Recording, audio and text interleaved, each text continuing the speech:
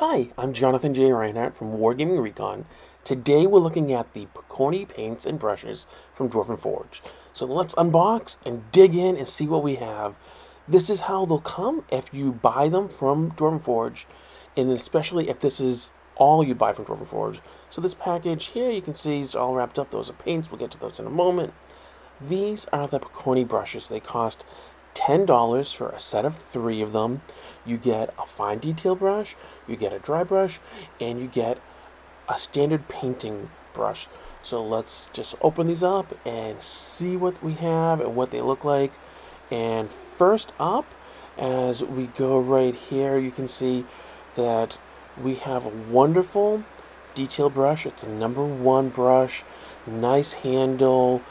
It's made with natural fibers for the bristles. We also have a #3 brush for painting larger areas or doing accent stones and things. And we have a #12 dry brush. It's one of the best dry brushes I've ever used. Look at that point on it. It's nicely protected and available for you to use them.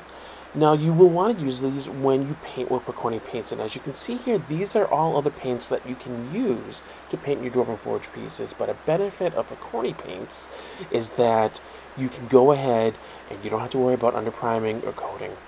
So we are opening up, I'm opening up rather, the package here. It's all nicely padded up, and again, as you can see when I'm holding that box cutter, if you're a youngin', get a grown-up to do it, and if you're a grown-up, be careful, don't cut yourself. So just unwinding this bubble wrap, very well protected paints here. It just goes on and on and on. Look at all this, it's fantastic. All this for 3 paints that we're going to cover and talk about right here, because for a classic dungeon look, you only need 3 paints. You need the Pokorny Paints Earthstone paint right here. It comes in 4 fluid ounces. It's a nice dripper bottle. It's 118 milliliters. Made in the United States. See here, it's a huge bottle, perfectly sized for painting tons of your terrain right here. And on the back, it gives you some directions about shaking, stirring it before you use it.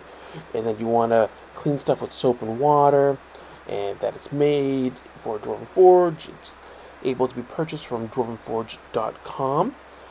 And this is just, it's a nice sizable bottle. The next one is the Caverns Drybrush right here. It's also a 4 fluid ounce bottle, 118 mils, made in the USA.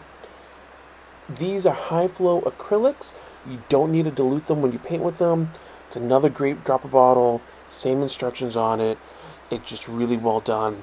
And you can use different brushes for these. So for the Cavern Dry Brush, you want to use a nice dry brush for applying it, and for the Earthstone, you would just go ahead and use that smaller brush that I showed you. Now, when you do a dry brush, though, on your caverns, not your caverns, on your dungeon pieces, you're going to want to use this other paint, School Bus.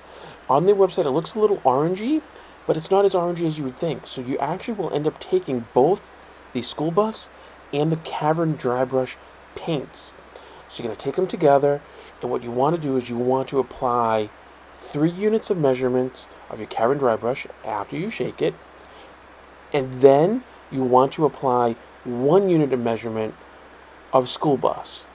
Keep that ratio 3-to-1.